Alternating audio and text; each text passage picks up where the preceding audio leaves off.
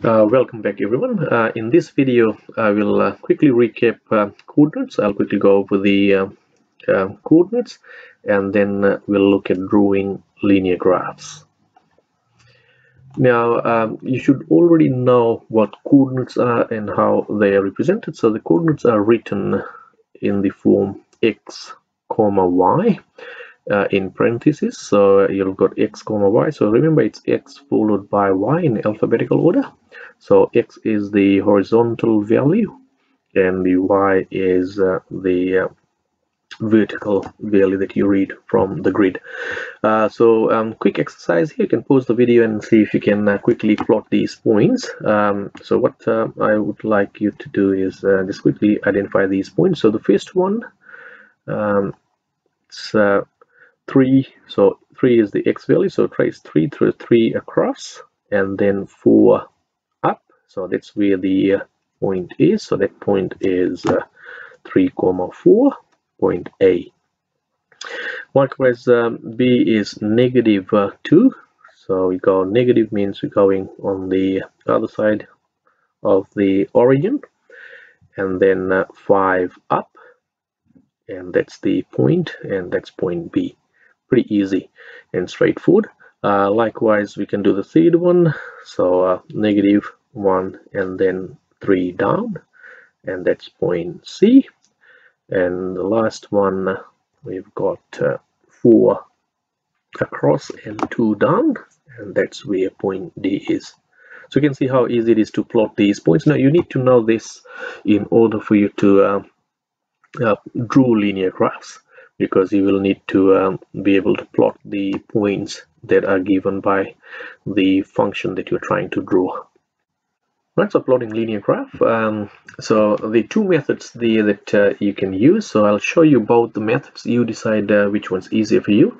So the first one is using table of values. As you can see, I've already got a table constructed for this one. So the example says draw the graph for y equals to 2x take away 5. You just need to know 2x means twice x, so 2 times x, and then take away 5.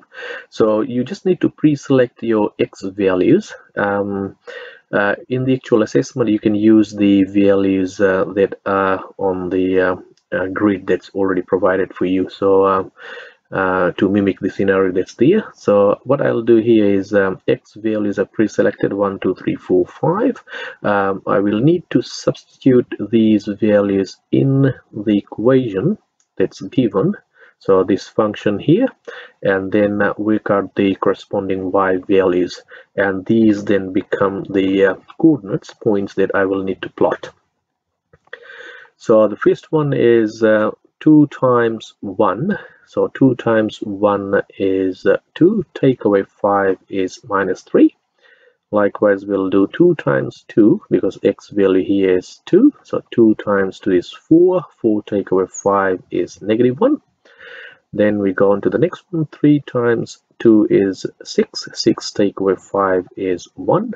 So you can see there is a linear pattern there, so it will either increase or decrease by a constant amount, and that will be the gradient value in this case.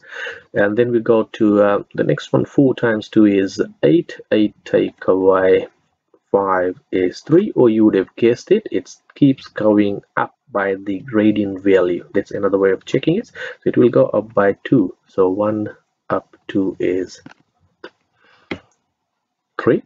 And then here next one is 5 times 2 is 10, 10 take away 5 is 5, or I would have just called 3 plus 2, 5. So either way it works. So what you just need to do is please use your calculators carefully, try and work out the corresponding y values. Now what we will do next is we'll try and plot these on the Cartesian plane that's given there. So I've already worked out the corresponding y values using the function that's given. So we will now plot those. So 1 with negative 3, so that's the point there. Likewise, I'll look at the second one, 2, negative 1. Make sure you read x first, then y, and then 3, 1, so 3 and then 1 up. 4, so 4 across and then 3 up, and then 5, 5. What you then need to do is just grab a ruler and join these points and extend those lines. So there you have it. So it's pretty straightforward. So what you need to do is first things first, try and use the equation to fill in the table of values, get the y values, and then you plot those and use a ruler to join them, creating a straight line. Hope that helps. So we'll look at the next method, which is the gradient intercept method.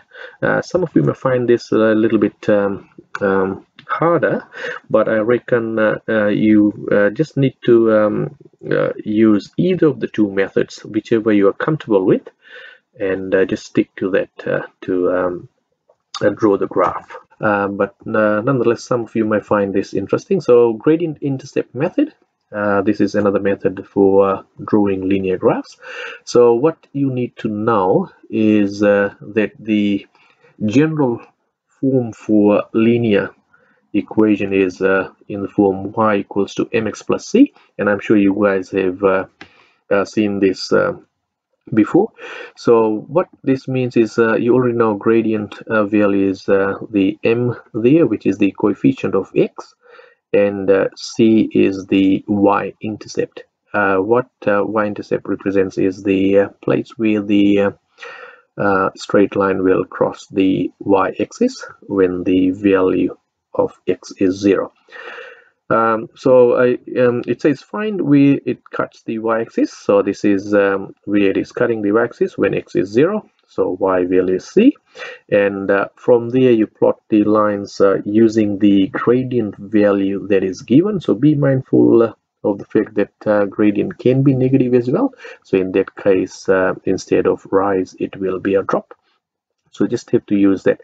So let's have a look at the first example here. It says y is equal to 3x minus 2. Of course, you can use the table method that I've given earlier, but I'm just going to use the gradient intercept method for this one. So you got the grid there. So what I'm looking for is, first things first, identify the y-intercept. So this is the y-intercept value here. We know it's -2, so I will plot that -2. So that's the y-intercept. Make sure you know that it's the y-intercept, so it has to go on the y-axis. So y-intercept is -2, and then the gradient value is 3. Now what this means is, we already know that gradient is given by rise over run. Now to get the gradient value of 3, if I want to write this as a fraction, 3 is same as 3 divided by 1. So 3 is the rise value and run value will be 1. So that's what we will use.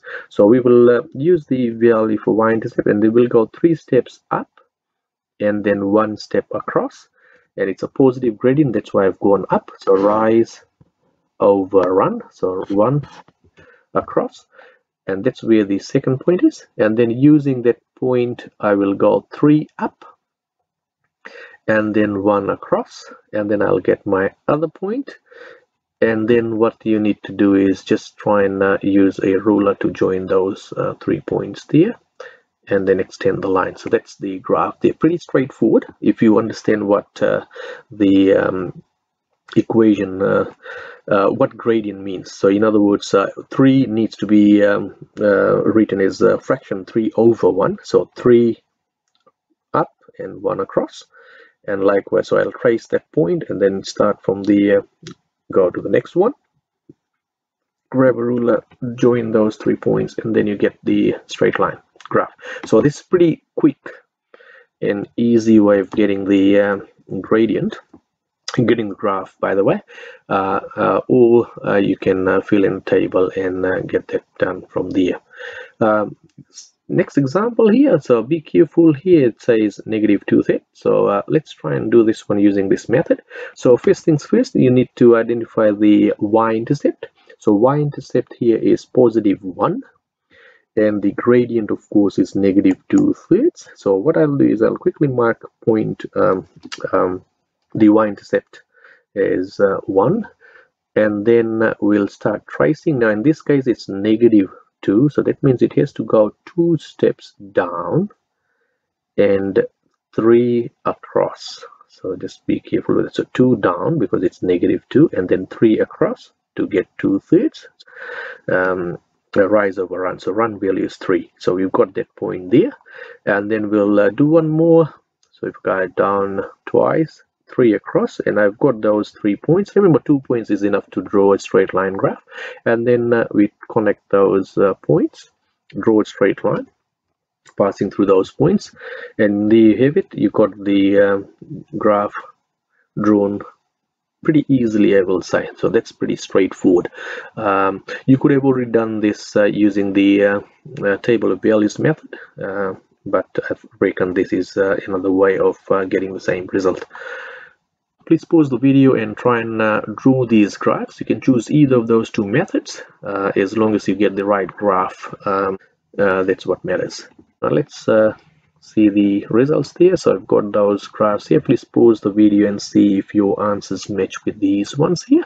Parallel lines. If the lines have the same gradient, that means if the rate of change is same, then those lines are parallel. So you can see each of these lines are sloping in a similar fashion, so they have got the same value for the gradient. So in other words, the rate of change is same for each of these lines. So in real life situation, they will never cross, or they will never intersect. So none of these lines will intersect because they have got the same gradient. Thank you very much, guys. I'll see you in the next video.